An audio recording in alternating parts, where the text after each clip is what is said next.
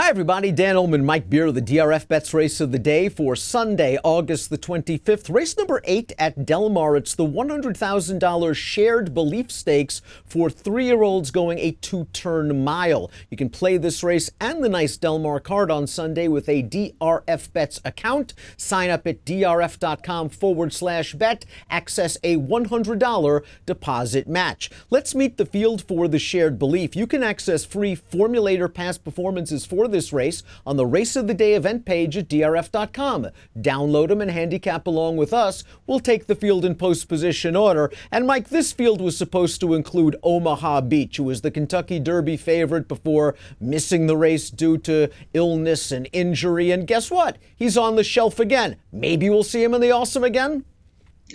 Maybe we will. It'd be nice to get him back to the races since, as far as I can tell, he's the greatest horse in training.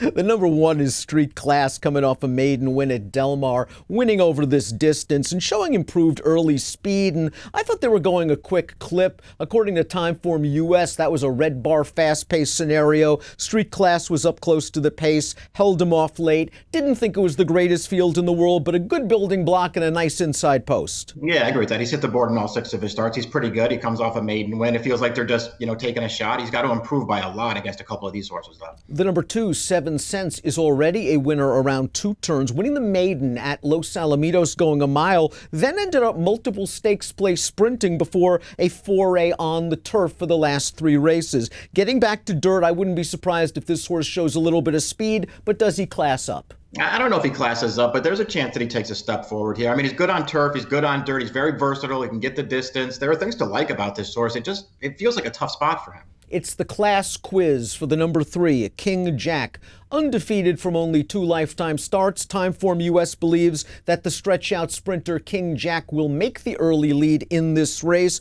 I liked what I saw last time going 7 furlongs from King Jack. He set a multi-horse pace with 3 of the horses involved in the pace battle. He was off the rail. A horse took a good run at him down towards the inside. And really, Mike Smith never got busy on him. He just kind of hand-rode him through the stretch. He galloped out way ahead of the field. He's going to be on the lead. He's going to be facing a real horse for the first time. Yeah, it's a big challenge for him, but he's run well in both of his starts, and I agree with your take on his last race. He seemed to win that race with something in reserve.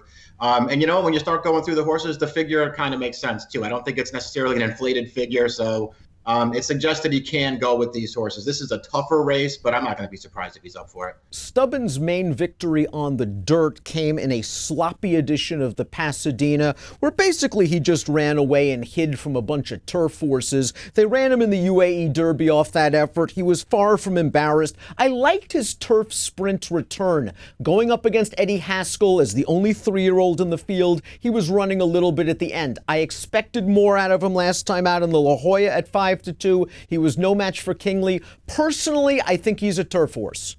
Yeah, I think he might be a turf horse. I also wonder how far he wants to go. I mean, I feel like all of his good races are sprints. The mile, I guess he can get the mile, but I still prefer him sprinting. Lieutenant Dan is very versatile, whether it be on turf or on dirt. He has the speed to push King Jack, according to the Timeform US pace projector, and he went fast last time out in the Real Good Deal, going 7 furlongs, and he put away a decent enough horse in Oliver, who came back to win his very next start. A good trip should be coming for Lieutenant Dan, and something tells me the mile's going to be within his scope.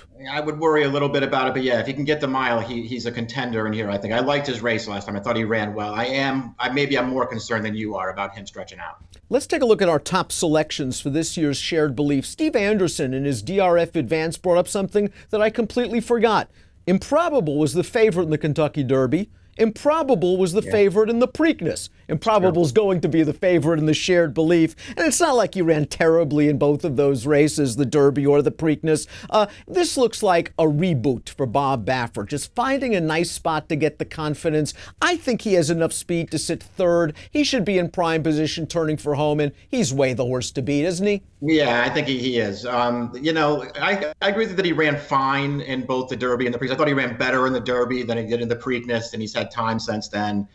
I don't know. He's just way the horse to beat here. The mile feels like a way better distance for him. He's a Grade 1 winner as a 2-year-old in the Los Al Futurity, and he's done some nice things at 3. He's the horse to beat. I'm curious to see if King Jack is the real deal. I'd like him to be aggressively sent out of the gate. Yeah. Let's see if he can dissuade Lieutenant Dan and hold off Improbable off the layoff. I went 3-6. Where'd you go? Yeah, I went 6-3. It is the Shared Belief Stakes. It is the Sunday DRFBets race of the day, and you can get involved with a DRFBets account. Sign up, grab that $100 in deposit match, and start firing away. Go to drf.com/bet for all the details. Approximate post time for the Shared Belief, 5:30 Pacific. Best of luck.